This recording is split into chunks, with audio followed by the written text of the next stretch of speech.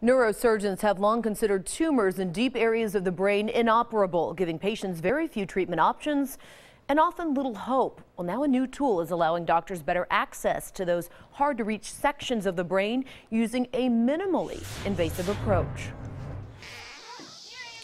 53-year-old Bob Benner loves taking an active role in his son's sports. Nice. Should have kept driving. Right now, Bob is sidelined, recovering from a life-threatening condition. Pounding headaches, his son hurt, hit a bump in the car hurt,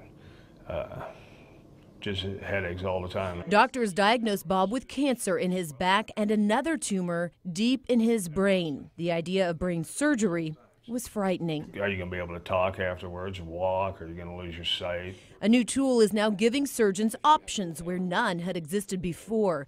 The brain path allows doctors to reach deep areas in the brain without disturbing critical nerves and tissues. Using computerized mapping of the brain, surgeons make a small opening and insert the tube. The brain is not a smooth surface, so we then go through one of the valleys in the brain. Doctors can see the tumor using cameras in a port.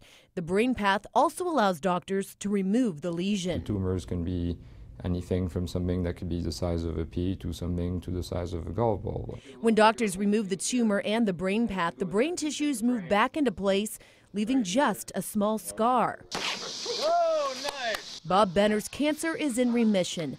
Now he's looking forward to cheering his son on next season. Doctors say the brain path can also be used effectively for patients with hemorrhagic or bleeding stroke, which can result in brain damage, paralysis, or even death.